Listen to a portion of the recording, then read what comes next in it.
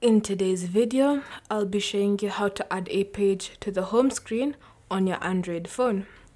So first, what you want to do is long press on an empty space on your home screen. And then in this menu, you should see all your pages. So as you can see, I have my Google News page here, my news feed here. I have my first page, which houses my search bar, my widgets for weather, and if you have any other widgets, they should be there. Then you have my third page, which has extra apps app shortcuts that I really use a lot. And then to add another page, just scroll to the end until you see a blank one with a plus symbol.